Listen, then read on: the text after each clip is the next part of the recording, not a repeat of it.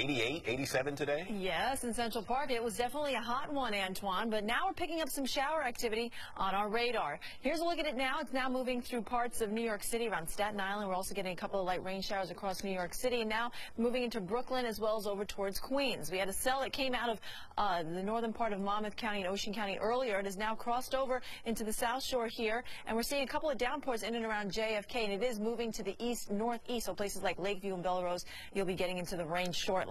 We have light rain showers moving across New York City, but everyone else is mainly dry other than a few spot showers being found along the Jersey Shore. As we go through the overnight, I'm going to leave in the chance for a couple of more isolated showers, and tomorrow morning we'll wake up with some patchy fog. We'll have a mix of sun and clouds for the start of the week, but there will also be the threat of showers and storms.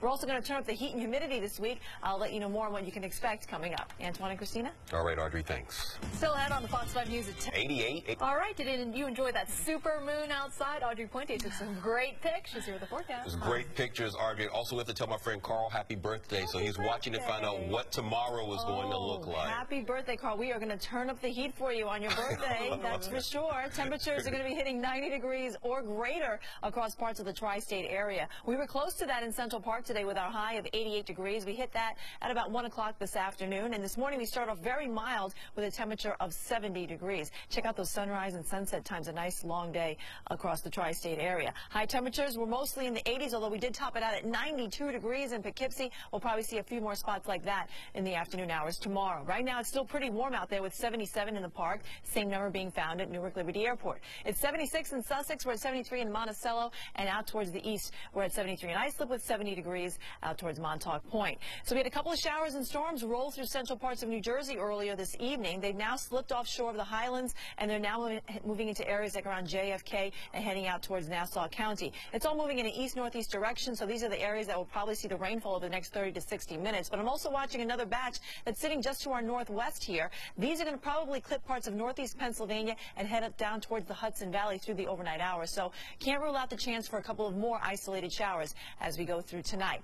So as we look at the futurecast, we'll see that batch coming through overnight. Tomorrow morning, we'll wake up with some patchy fog, but we'll see some sun breaking through from time to time. And then much of the day will be a mix of sun and clouds until the afternoon. That's when we're going to see showers and thunderstorms popping up from all the humidity that will be building up throughout the day. Then as we get into the evening, it should be quieting down, and then Tuesday morning we'll start off again with a lot of sunshine coming through, some clouds, and then we'll see showers and storms popping up towards the afternoon, and they'll die off once the sun sets in the evening. So we're going to stay in kind of this unsettled pattern, this more summer-like pattern as we go through the next several days, and we're also going to throw in a bit of heat as well as some very high humidity levels too. Mostly cloudy tonight. We'll throw in the chance for isolated showers. It'll be warm too, with some spots only dropping into the low 70s. Watch the supermoon for tonight. This is at its peak where it's about 30% its brightest, and the next one won't happen until August of next year, so you want to get out and take those pictures like Christina mentioned.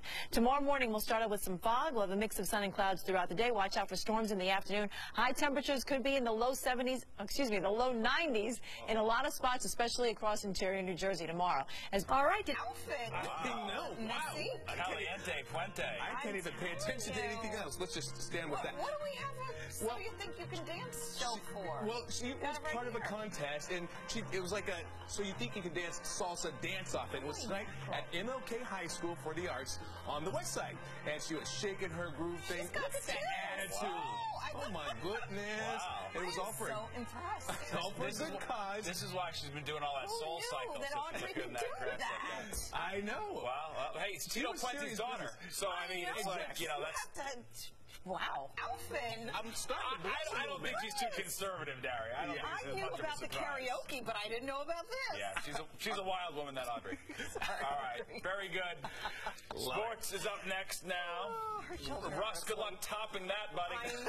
Yeah, right? I mean,